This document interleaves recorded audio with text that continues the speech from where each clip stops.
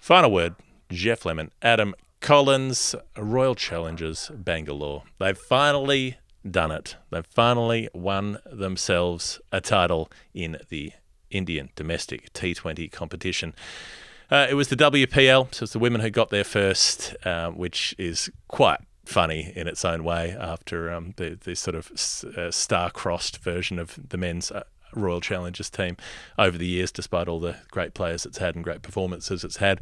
The women in their second season have come in and said, okay, that's how you win a championship.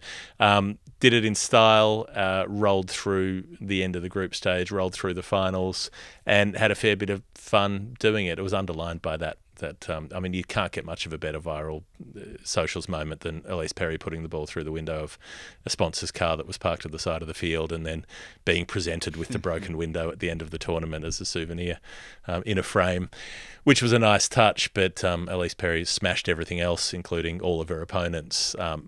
Absolute red-hot streak and showed the value of all of those years of experience and calm and composure, batting, bowling, the lot.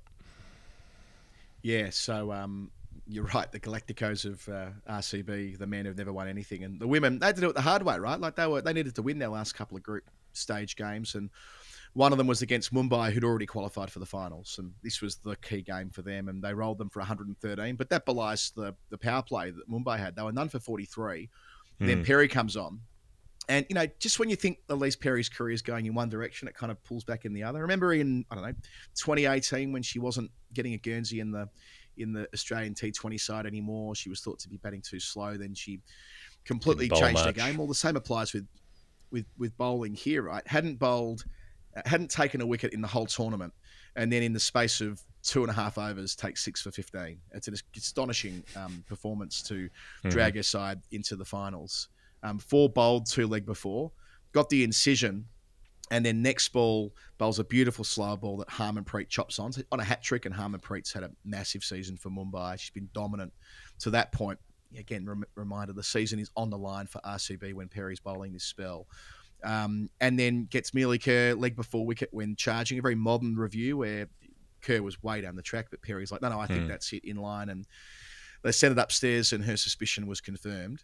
Then she bowls an off-cutter that jags like an off-break to take off stump out of the ground. Yeah. Does a similar thing to Vastrika, who tried to hit her from Delhi to Dharamshala, but didn't make contact. That was her 5th wicket. And by the time she had Nat Sivabrunt, her second leg before, which was the final ball of Perry's spell, it was 7 for 82 and effectively game over. And sure enough, she walked out and strums 40 not out, and they win inside 15 overs and get themselves into the final. And the eliminator they were scheduled to play was also against Mumbai. Reminded me of and some people remember this, in 1990, last game of the regular season, Hawthorn played Melbourne. It was Michael Tuck's 404th game. I remember that. It was the game where he overtook KB. And Hawthorn get done by a couple of goals. Then they had to play, and they were a better side than Melbourne for most of the year, but had to get them the next week as well in the elimination final. And Melbourne had just beaten Hawthorn. And if you've just beaten a side and you get them in the finals the next week, you're in pretty good nick. And I'm not sure who Michael Tuck is in this analogy, but RCB getting Mumbai again in the next game probably is Perry, because she's played forever. I mean, she's played for about as long as Michael Tuck did. Yeah. She's probably played 426 times for her country. That's how many games that Tucky played for Hawthorn. He did play 100 reserves games as well. But RCB batted first this time. Made 135 hasn't she? She's played a hell of a lot of starts for the green and gold. Yep. Someone let us know who's played more games, Ellyse Perry or Michael Tuck. She went past 300 recently. She went past. She's like 150 odd in both of the white ball formats, plus whatever she's played in tests, which is a dozen or so. So she's got to be at 310 or something like that. Maybe she'll catch him. Yeah, maybe she will. That's her incentive. All right, Ellyse, keep playing until you overtake Tucky's 426. She made 66 from 50 balls in the semi. You can see all the players with this experience, right? So Matthews and Sivabrunt both take 2 for 18 from 4 overs. Perry's down the other end, holding on, wickets falling, but gets them to the competitive total, what proves to be very competitive, 135 for 6, the lowest scoring game. And Mumbai absolutely botched the end of their chase. They needed 16 to win with 7 wickets in hand, with 13 balls to go. and that's the delivery where Harmanpreet holed out to long on. She was out for 33 from 30. It left 2 overs for 16 runs. Molyneux bowled over number 19, was unhittable. Asha Sabana bowled over number 20, and Mili Kiran Pujavastrika couldn't get the job done, and they restricted them to 130. So the RCB win both the final group game and the semi-final. This one was by 5 runs. Perry chipped in with the ball as well. She had Yastika Bhatika out for 19 earlier on. So player of the match in both of those games, Ellyse Perry. They go into the final against Delhi, Jeff, and the RCB had been beaten by Delhi in the group stage by 25 runs, but they're on a roll now. And once you're in a roll in a situation like this, it can go a certain way. But it's a little bit deceptive again. So they bowl out Delhi for 113 in just 18.3 overs. But Delhi at none for 64 at one stage, not long after the power play. Then Molyneux comes on and takes 3 wickets in 1 over. Shefali Verma, 44 from 27, always the danger. Then gets Jemima Rodriguez and Alice Capsey, both for ducks in consecutive deliveries. And that opened the door to the 21-year-old Offie Shriyanka Patel. She played a couple of one-dayers after last year's WPL and kind of got herself in the frame for selection and picked up 4 for 12 in the final. Had Lanning, leg before wicket for 23. Went through the tail later on. There was another sort of relatively close chase in that it went to the 20th over, but they had Perry there who made 35 from 37. She was never going to let things get out of control. Risha Ghosh made 17 not out, a boundary to win the match with 3 balls to spare. And as you said before, it is the RCB's first title, a long time coming. These kind of games as well, that there was that thinking with Perry, like you said, when everything's in games where everything's about power hitting and you've got teams making 190 and trying to chase that, then you can make the argument that Perry's a bit slow on batting strike rate, even now. But for all of those other games where that's not the case, and given that you're particularly in the WPL where you're likely to be playing on some slower pitches, there's going to be a little bit more purchase, scores aren't going to be as big. That sort of player is just so valuable with that batting nous, with that calm to be able to manage a 120 to a 140 chase. You're probably going to be needing that more often than you're going to need a 190 chase, I suppose, in this in the way that this tournament is structured. So in that sense, she's still basically the most valuable player going around and proved that. The Australian women are heading off to Bangladesh. I guess the WPL players I'll just be going straight there. 3 ODIs, 3 T20s. The big part of this, and this is, I don't know, this jumps out at me. This is bemusing, honestly. And we saw signs of this during the South Africa series where Jess Jonassen was in the squad but was being left out of 11s and then didn't play the test match, which I thought was quite surprising. They went for Sophie Molyneux in the test match, and I thought, my reading on it was, okay, well, Molyneux's been out for so long, the last few years, basically since the T20 World Cup at the MCG in 2020. She's played very little. She had stress fractures, she had moon boot stuff, she had knee, all kinds of injuries. So I sort of understood, okay, well, they're giving her a go because she's back and she's fit and they want to bring her back into the fold. But with her in this squad, Jess Jonassen's been left out of the squad altogether. Like, it's been a dozen years or something since Jess Jonassen hasn't been in an Australian squad. This seems bizarre to me. I mean, you're talking about, she's 3rd all time for Australia in T20 wickets, 4th all time in ODI wickets. She's never not done a job with the ball, and she's been a massively underutilised resource, if you want to get corporate speak on it, which I don't, but I did. I don't know why, with the bat as well for Australia. Like, she's a much better player with the bat than she's been given opportunity to be.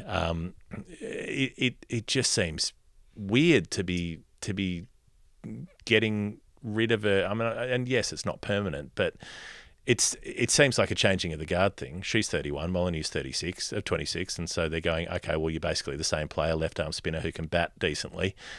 So is this just leaving you out for a little while, or is this, well, we've got an option that we want to back for the future? I think this is them saying we think Molyneux is more likely to win us a World Cup, and look, Molyneux's just performed so well at the WPL. And that's not to say that Jonassen didn't. She played for the Delhi Capitals and took a bunch of wickets there, 15 at 16, and was part of that side that made it through to the final.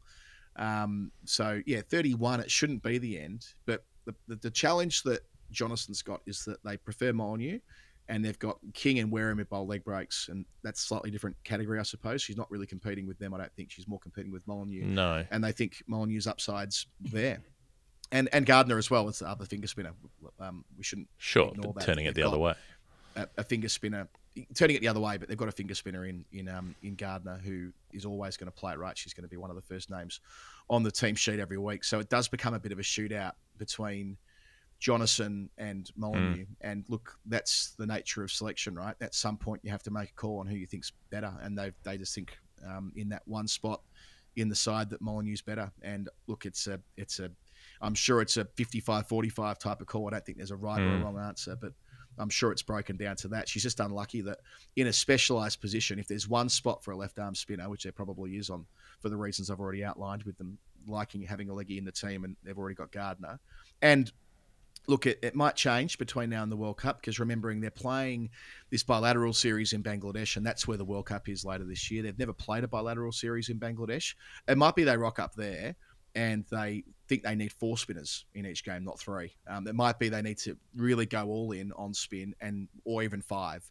They might say 5 spinners plus 1 seamer might be sufficient to give them the balance they want for a World Cup, in which case Jonassen might have a way back then. But, this decision was made a few weeks ago, and she responded by taking a 4-for in the WNCL and taking a stack of wickets in the WPL. So she's going to keep fighting. She's not going to give up her spot without a stoush, and nor should she, given her tremendous record that you referred to before. So, it'll be interesting to see how that plays out without her. They start their one-day series at Dhaka on Thursday, and then, as I say, it's the T20 World Cup they're really there to prep for, which I think that starts in late July, if memory serves me correctly, maybe early August.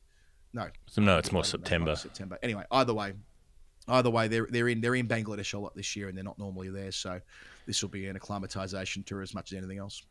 Yeah, I just don't get that. I don't get how you can look at a player who's been out injured for most of the last few years and say that they're a better player than someone who's been in the side and been performing, and who's never not performed, really. I mean, Sophie Molyneux is not a better cricketer than Jess Jonassen, and their records side by side speak to that.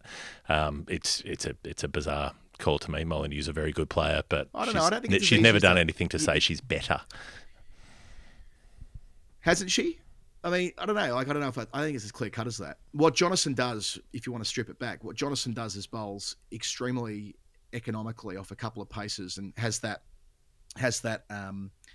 lower trajectory, keeps batters honest, not a big turner of the ball, keeps the stumps in play. Molyneux has more exaggerated turn, and Molyneux bats at a higher tempo. So I don't think they're the identical cricketer. It's just more that they're subtly different from each other. And she's 5 years younger. They're doubtless thinking about the side into the future. And Molyneux, we were talking the other week that if she hadn't have been injured, she probably would have been in the frame to be captain. They clearly like her leadership credentials, and she did super well after returning to the Victorian side. And I mean, I know she's had the injury layoff and so on, but I don't think it's like one player's better than the other. I think, like a lot of things in cricket selection, there's an argument both ways, and that's why they get paid to make those calls, and it isn't done based purely on numbers alone. No. I mean, I think the age thing, my guess is that the age thing's playing into it in terms of starting to move on a few of the older generation of players. But at 31, Jonassen could be playing for 6 or 7 more years. She's not the older generation of players, and the batting tempo stuff, we've seen what she can do in the Big Bash when she's batted top order. She's a terrific striker. She's just in that Australian team has so often been coming in at 9 or 10 and not had much to do with the bat because they're so stacked. So it doesn't. Without having been walked through the reasoning, it doesn't look to me like a call that stacks up, but there we are. England women knocked off New Zealand easily in the opening T20 at Dunedin, made 160 for 4. Maya Bouchier 43 not out, Sophia Dunkley 32, Heather Knight 63 quickly at number 5. I mean, Heather Knight's 33, and she's not considered an ancient player who needs to be moved on. She's still just about the most significant player in that team behind Nat Sciver-Brunt, I guess. New Zealand didn't really get near it. 133 for 5. Susie Bates made a half century at the top of the order, but they were never really in the frame to track that down. Yeah, I never really know who's captain of the New Zealand white ball teams. It's usually Bates or Devine, but Devine would have come back from the WPL, like a lot of these players in this series, where they're missing the first couple of T20s due to those commitments in India. Interesting that England are really backing in Maya Bouchier at 4. I think that's a noteworthy structural move, that she's going to get that crack there, I think, ahead of the World Cup. And she's a classy player, 43 not out, and Dunkley at the top of the list. And yeah, Heather Knight, what a career she's putting together. She's been captain of that England team since June 2016. Lottie's last series was the World Cup of March 2016. So you don't often see international captains who've done the job for 8 years, and I can't see any scenario really where she gives it up soon. It's been a sight in her image, and a World Cup champion, and what she would give to win another one later this year. So the fact that she's still making runs, more in that finishing role at number 5. Knight's often batted in the top 3 in T20 cricket, but coming in down there at 5 and making 63 in just 39 balls. So that's noteworthy there. And I kind of always feel like Bates must be nearing retirement, but top scoring again, and as I say, leading the team at the moment. So it looks like she'll go through to at least that World Cup, 36 years of age now. And England with the ball, it was the squeeze from the slower bowlers. Dean, none for 21 from 4, so went for nothing really. Glenn, 1 for 17 from 4. She's often been on the edge of being selected or left out with her leg breaks. And Bell, who has in this particular series gets an opportunity to lead the attack, 2 for 29, remembering that they don't have Mahika Gore and they don't have Lauren Filer, I think, although I could stand to be corrected, but they don't have everyone at their disposal right now. So Bell's getting that chance to take the new ball and made the most of it in that first game at Dunedin. They're playing 4 more T20s than 3 one-dayers. And, of course, all the attention in women's cricket right now is that T20 World Cup later in the year. The last bit on women's cricket, the revamp of the English county system, where they're going to have this small top tier of women's sides. 16 of the 18 counties have all pitched up to have one of the top tier sides now, which is interesting. So the ones who haven't, Derbyshire and Worcestershire, are 2 of the counties that most often host England women's internationals, and we've been to those grounds an awful lot over the years watching women's cricket. They're the 2 who've said that we're not actually ready to do it yet, that we want more time to develop our system to be able to adequately support a top-level women's team, and don't have the resources to put into it to go straight to the top. But yeah, 16 of the 18 are saying, give us a spot, and there are only so many spots to go around. Yeah, it'll be a shit fight. It's really 16 of the 19 in a way, because the MCC were invited, but they've joined up with Middlesex, which makes sense. Well, that was always going to happen, wasn't it? A tenant at Lords. I think there was an outside chance the MCC would go it on their own. But anyway, it's a moot point now. So the interviews take place over the next month, I believe, and we'll hear decisions in April. I'm glad it's a competitive process. I said this last week in relation to Kent and Northamptonshire. Disappointing that Derbyshire and Worcester didn't feel like they had the resources to do it.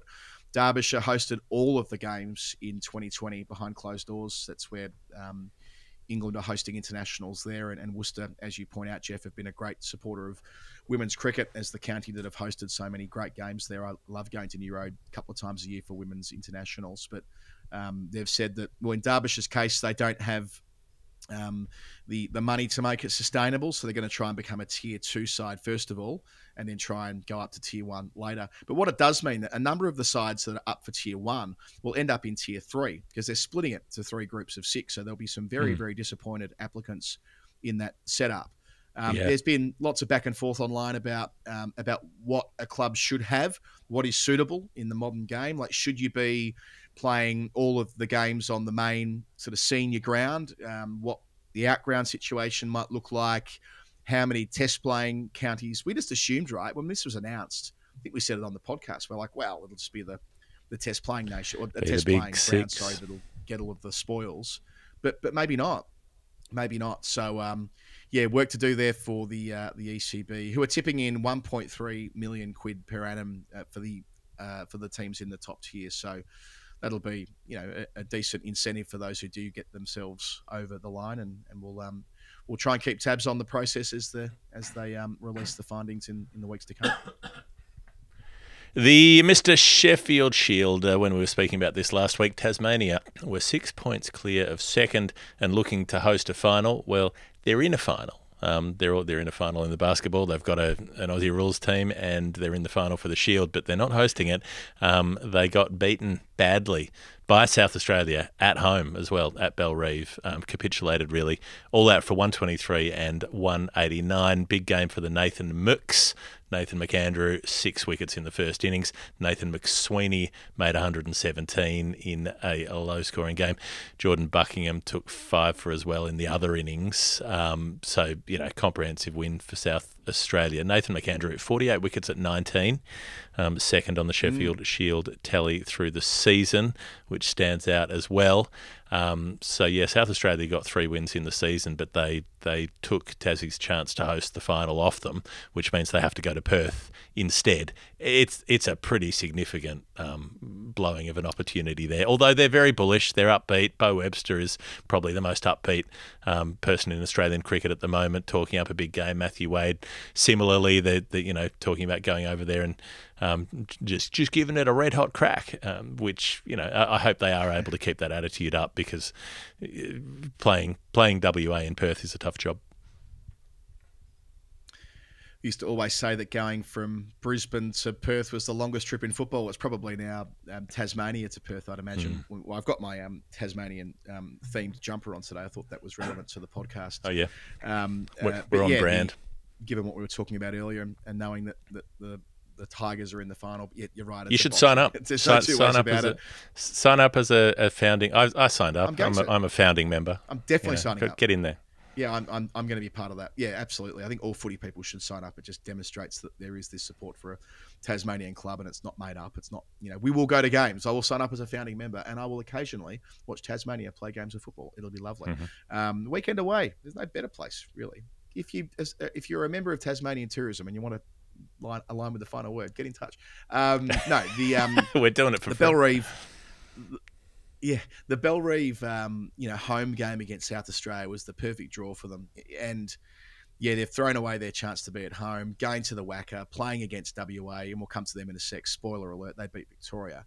And they're trying to win their third title in a row. They know what it takes to win finals. We know that. They've had so much success at 50 over and 20 over level as well. So, and you mentioned Matthew Wade. This week's Sheffield Shield final, it starts on Thursday, will be his final game of first-class cricket. He's decided to prioritise the Shield final over the start of the IPL. Good on him for doing that. Matthew Wade played 36 test matches across 3 stretches, beginning in 2012. He made 4 centuries and averaged 30 at test level. Most of those test matches were as wicketkeeper, but, got back into the side as a specialist bat with Tasmania. A lot of those 19 first-class tons he made were in that 2-year purple patch. He was dropped from the Aussie side as keeper. He went back to Tasmania and made a shed load of runs and, has had a lot of success for both the Tassie side and the Victorians in the Shield. He's won 4 of them. I think he led Victoria to 2 titles. It might have been back-to-back, actually, when he was skippering the Victorian team in the mid-2010s. But he was, I guess, collateral damage from a test perspective after India beat Australia in 2020-21, a series where he was opening the batting for a time and was back in the middle order, but has the chance to end his career on a high note this week at the WACA at age 36 and still in the T20 stuff. Jeff, he was leading the T20 side in New Zealand as recently as a few weeks ago. So the extent to which how he goes in this game and how he goes in the IPL might influence whether he gets one final fling as an Australian player in the Caribbean in a couple of months' time.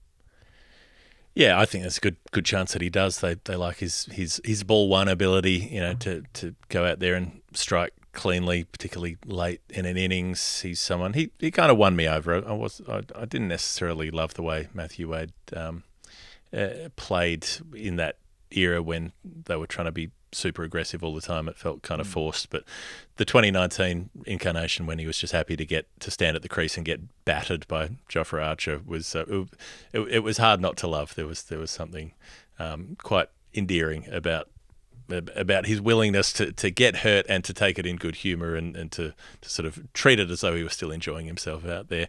New South Wales beat Queensland easily. That game didn't have anything riding on it, so it didn't matter a whole lot. The notable thing being that Ollie Davies for New South Wales made another 100, number 6. That was after Queensland got bowled out cheaply on day one. Chris Tremaine took 6 for New South Wales, chased a small target 5 down. Tremaine 50 wickets at 16.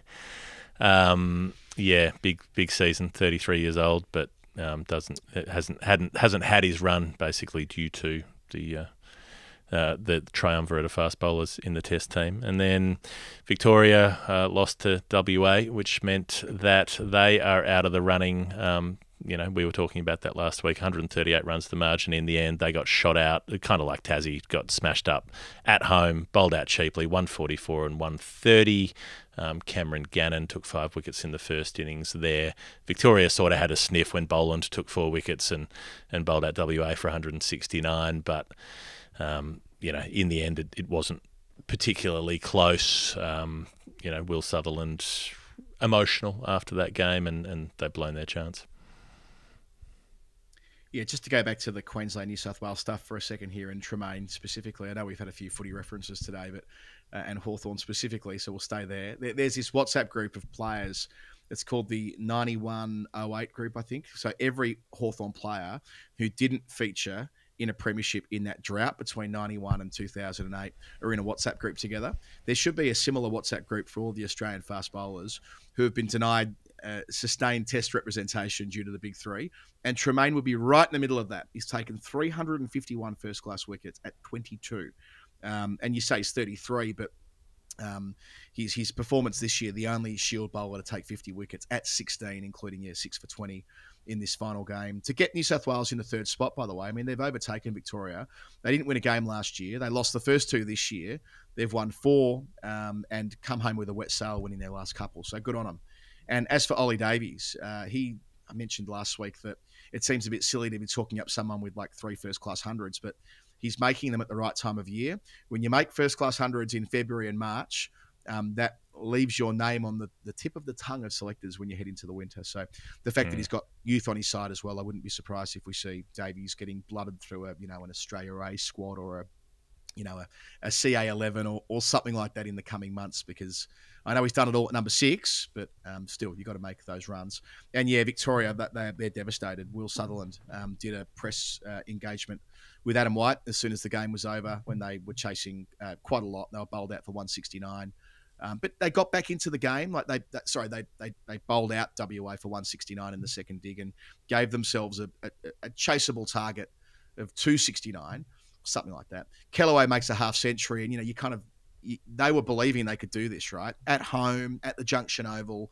They'd made that Shield final the last couple of years, but Sutherland was broken down in tears talking to Whitey about how devastated that he was, and I love that. I love that. I love the fact that Sheffield Shield cricket isn't just a platform to play for Australia. It hurts these guys when it doesn't work out. It means a tremendous amount. And, Chris Rogers was on radio with on SEN last week talking about this and giving the wider perspective about a young team that's making its way. They're a little bit ahead probably of where they thought they'd be, having lost their first 2 games of the season. They lost to WA and Brisbane in the first fortnight and looked nowhere near it, albeit away from home, and have done well to get where they have. But they ultimately end up in 4th spot here because they were overtaken by New South Wales, and WA got to 47 points, level with Tasmania, but they had the superior net run rate, which is the tiebreaker in the Shield, which means that WA, who are hosting it this week at the Wacker, they won't have Cameron Green or Mitchell Marsh. Don't know if you saw that story, Jeff, but there was some chat that they might try and bring one or both in for the Shield final before releasing them to the IPL, but that's not going to happen. They will have Aaron Hardy with them in the Shield final, but Aaron Hardy has overnight been pulled out of his Surrey stint between May and July. It's quite a long stint. I think from memory, he was playing 4 first-class games and the entirety of the Blast qualification stage. So whatever that works out to be, 14 T20 games, I think it is. But they've said that CA are managing his workload.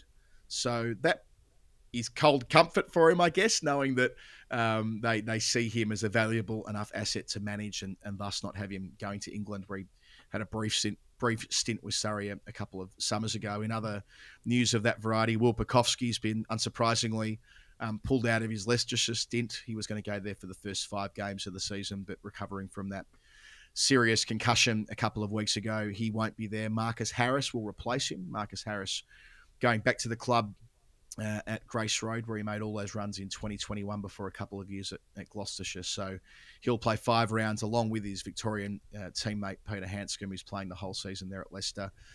And also Will Sutherland's been pulled out. So I mentioned he was in tears after the game. He's also picked up another round of back issues, which was what kept him away when he was meant to play at Essex last year. And it's Somerset this time that won't be able to utilise the Victorian captain. So he was going to play for 3 months at the start of the season. Not to be. It feels precautionary. It doesn't feel like a serious injury. We'd probably know more about it if it was serious. But still, that does mean that all of Hardy, Sutherland and Bukowski have all pulled out of England commitments in the last few games in and around this final stretch of Shield cricket. Yeah, and frustrating given just how much that can contribute to the development of a player. And there have been these issues with with Australian players. The eras when Australian players did go to England a lot and figure out how to manage playing there and just getting used to the place compared to the ones who haven't had that opportunity, and how much less frequent that is. IPL about to start, like you mentioned earlier in the show. We'll keep half an eye on that over the next few weeks, more than a few weeks, a couple of months, as it keeps extending to be. That means the Ranji season is done. Mumbai won the title for the 42nd time, just the 42 in the trophy cabinet for Mumbai, and Afghanistan and Ireland played their T20 and ODI series. Afghanistan won the ODIs 2-0, and then won the deciding T20 as well, bowling out Ireland fairly cheaply. Ibrahim Zadran, 72 not out off 51 balls, someone we've been keeping an eye on, and Azmatullah. There always had to be an Azmatullah entry. 4 for 9 from his 4 overs with the ball to win the game and win the series in the T20s between Afghanistan and Ireland.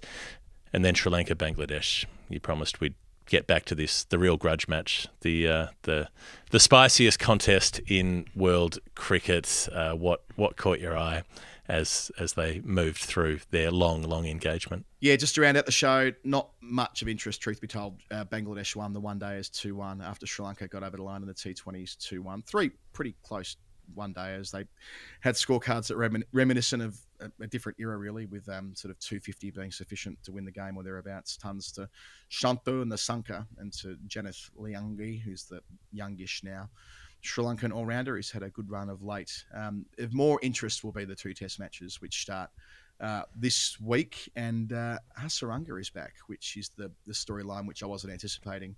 He retired from test cricket last year at 26 to focus on white ball stuff, and he's in that Sri Lankan squad of 17, which means that he is going to be missing some IPL to play test cricket. So we mentioned Matthew Wade will be doing that for Tasmania. I definitely didn't think that Hasaranga, having made all that money out of the Sunrisers in that mega auction a couple of years ago, I think it was the mega auction, anyway, that he would be missing at least 3 games for Sunrisers Hyderabad if these test matches go the distance. The first begins on Friday, so we'll be keeping more of a close eye on that. I did wonder the extent to which it might be the rivalry that brought him back, or maybe just where Sri Lanka are at in the World Test Championship. They've only played 2 matches, and you compare that to England and Australia that have played like 10 or 11 by this stage. So they've lost their 2 matches to Pakistan, but they might see an opportunity. If they get on a roll here, if they beat Bangladesh and if they go on to do well against England in the home summer over here, then they've got New Zealand, South Africa. Neither of those teams are strong at the moment. Then Australia at home to finish.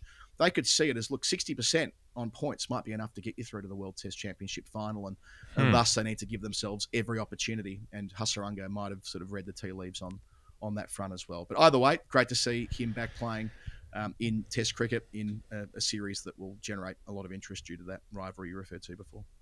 I wonder if there's some sort of political involvement, of somebody got in his ear about it and suggested that he needed to get back and get involved. Yeah, it's a curious one, the retirement and unretirement in your mid-20s for Test cricket. But hey, if Hasaranga's back, that's all for the better. And if he's willing to miss a little bit of IPL, then that's encouraging as well.